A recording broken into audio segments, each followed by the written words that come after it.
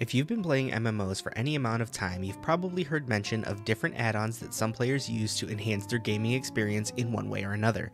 In The Elder Scrolls Online, add-ons are only available on the PC platform due to the closed environments of Xbox and PlayStation consoles. Unfortunately, if you play on one of the console platforms, this video will not be very helpful for you. But if you're a PC player who's looking to start using add-ons, the easiest way to do so is by using the Minion add-on management application. This video will walk you through the process of downloading Minion and installing different add-ons. First, we're going to go to the Minion website, which will be linked below in the description. Once we're here, we'll need to download the client, so click on Download first, and then select the version that applies to your system. When the initial download is complete, go ahead and open up the installer. Click through the setup wizard to begin installing the program. It may take a few moments, but it's honestly not a very large application, so the installation should go by pretty quickly.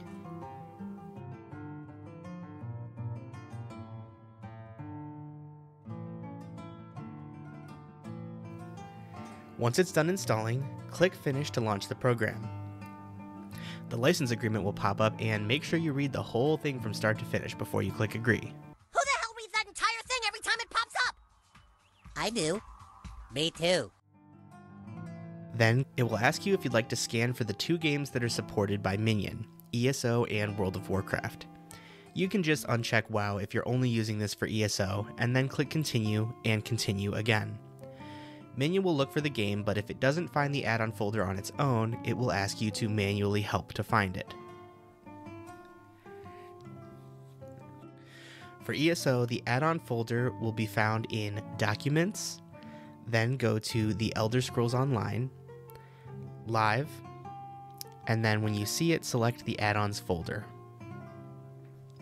I've noticed that after a fresh install of Minion, it sometimes stays blank like this once the add-on folder is selected, so if this happens to you, just close the program and relaunch it. When the program reopens, it should look like this. And now we're ready to start downloading our add-ons. For ESO, most add-ons require library add-ons in order for them to work. I'm no expert, but my understanding is that these libraries store information that other add-ons use to function properly. I usually install the most downloaded libraries first to cover my bases, and if any additional ones are needed, I search them out individually. You can use the search function in the Find More tab to find any specific add-on you're looking for, or you can just browse the most popular add-ons and choose the ones you want from there.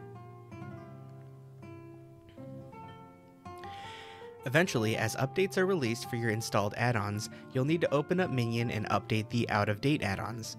That can easily be done by clicking this Update All button right here. Once these add-ons have been installed, they will be available for you in the game. A menu for add-on management can be found in-game for you to turn specific add-ons on or off.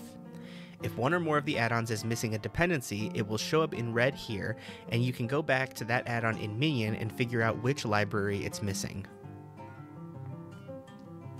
If you want to adjust the specific settings of the add-ons, go to Settings and down to Add-ons to access the individual settings menu of your installed add-ons.